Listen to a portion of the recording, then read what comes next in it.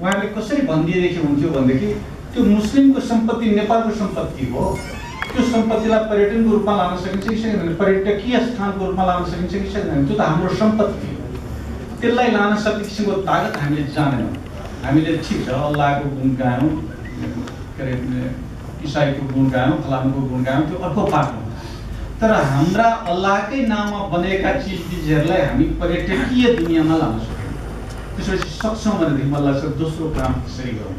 तेस्रो र अन्तिम कुराकानी मैले के भन्नु खोजेँ भने मैले मुस्लिम साथीहरूको के अरे यो देवबन्दी बरेली अलैयाले यो तिनै साथीहरूको चाहिँ के रहेछ त समानता, के रहेछ त अन्तर्विरोध, कहाँनिर चाहिँ हामीले जोड्न सक्दा रहेछौँ, कहाँनिर हामी छोड्न सक्दा रहेछौँ, त्यसरी विश्लेषण गर्दाखेरि त्यो नेपाल मुस्लिम त्यो राष्ट्रिय मुस्लिम आयोगलाई म आभार व्यक्त गर्छु, किनभने त्यो आयोगले चाहिँ यो अवसर मलाई दियो। त्यसबाट मेरो एउटा अचम्मको अनुभव के हो भने सबै इस्लामले स्वीकार्ने भनेको 5 वटा खम्बा, तर त्यही 5 खम्बामा कोही साथीहरूको एउटा अर्को साथीको अर्को चिन्तन, को हो को के हो, यतिमा हामी भइरहौँ।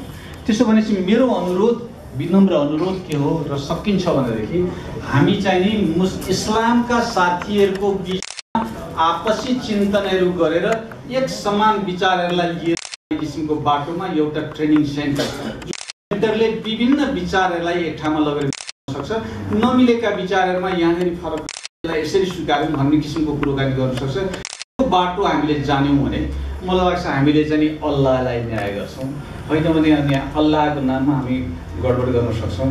ओमको नाममा, महादेवको नाममा वा कृष्णको नाममा हामीले बदमासी गर्न सक्छौँ, त्यस्तै गरी बुद्धको नाममा बदमासी गर्न सक्छौँ वा यीशुको नाममा बदमासी गर्न सक्छौँ। त्यसैले मेरो विनम्र अनुरोध के चाहिँ अब म असाध्यै जानकार मान्छे होइन, त्यस्तो म पनि अलिअलि कुरान र हदिस अलिअलि पढेका मान्छे हुँ, तर मेरो अनुभवमा मलाई चाहिँ के बुझ्छु भनेर भन्दै यसो गर्न सकिने सम्भावना छ, गरौँ। अल्लाहले हामीलाई बुद्धि दिउन्, सद्बुद्धि दिउन्। आभार व्यक्त गर्छु अवसर दिनुभएकोमा, धन्यवाद।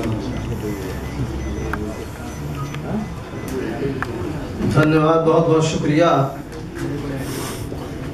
अब मैं इस मजलिस के सदर मोहतरम हज़रतुल शेख जनाब मौलाना मोतीउल्लाह साहब मदनी हफिज़हुल्लाह से करता हूँ कि आप आए और इस मजलिस की इख्तितामी खिताब से हम तमाम लोगों को